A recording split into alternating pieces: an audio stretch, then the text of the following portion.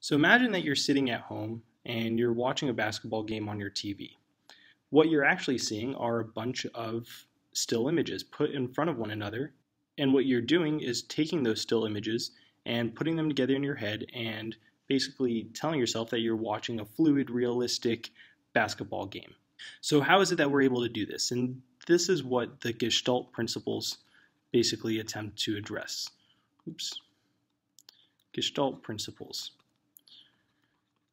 So the Gestalt principles basically seek to explain how we perceive things the way we do. So why is it that we don't tell ourselves, hey, the basketball game is just a bunch of pictures, but rather that it's a fluid, realistic representation of a basketball game? Well, there are several different laws or principles that the Gestaltists came up with, and we're going to look at each one of these and look at an example. So over here, we're going to look at the law, and over here, we're going to write down the definition. Okay. So the first law or Gestalt principle is the law of similarity. So law of similarity. And the law of similarity basically says that items that are similar to one another are grouped together by your brain. Grouped together. So what does this mean? Let's look at an example. So in this example, you can see that there are squares and there are circles. And basically there's a square here, there's a circle here, and so on and so forth. And maybe the first thing that you noticed was that this image looked like there were a bunch of squares on top of one another and a bunch of circles on top of one another. So in other words, your brain naturally noticed a pattern.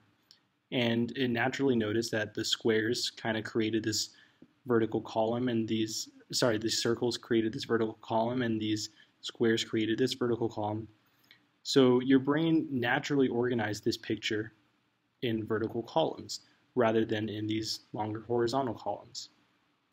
So this is what the first Gestalt principle is saying, is that things that are similar to one another, so circles, will be grouped together by your brain.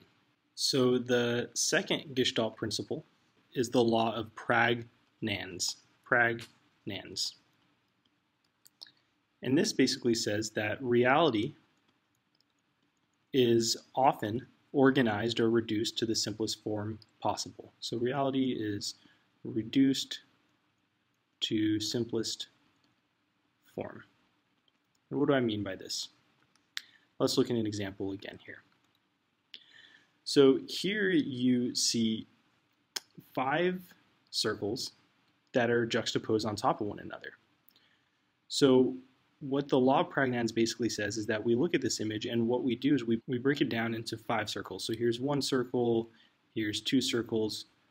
So why is it that we don't break it down into more complex shapes? So we could look at this object and say, okay, here's this weird diamondy ovally shape over here, and then there's a semicircle over here, and then we've got, or you could say here's one line and then here's another line. So we can look at this and break it down into much more complicated shapes, but we don't. We look at it and we just notice that, hey, here's a circle and here's another circle and they're on top of one another. So we're basically looking at this fairly complex set of lines and reducing it down to its simplest form, which is 5 circles juxtaposed on top of one another rather than more complex shapes that are coming together to form this image.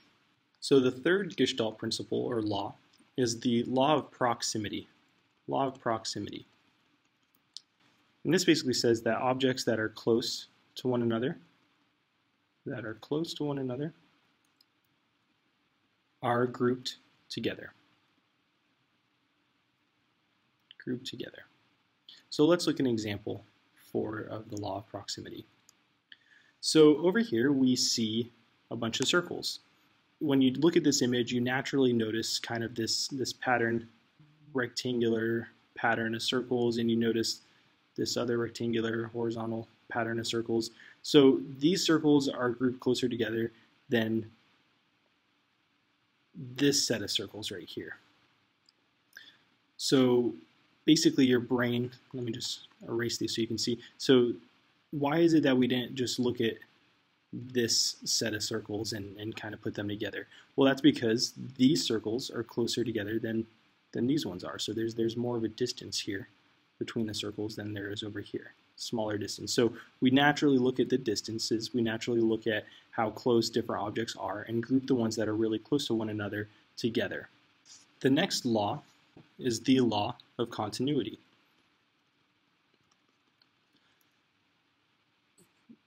And the law of continuity basically says that lines are seen as following the smoothest path. Lines are seen as following the smoothest path.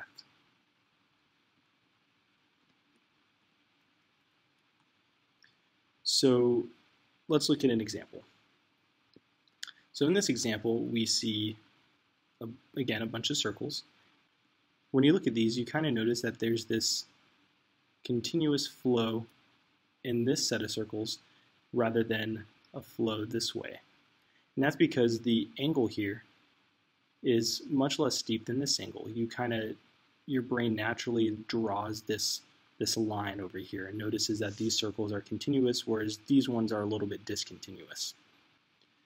And so another thing that your brain does when you're looking at this image is that it basically takes these circles and kind of organizes them as one entity. It kind of puts them together. It notices a pattern that, hey, these circles are forming this continuous line, and it kind of puts it together, and you group these circles in one kind of category, one mental category, than these guys over here that are kind of in their own separate category.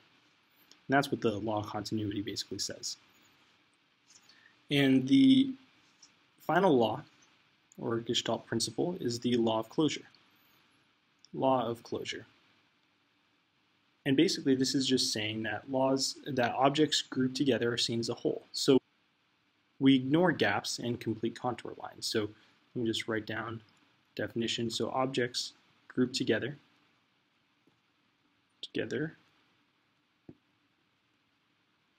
are seen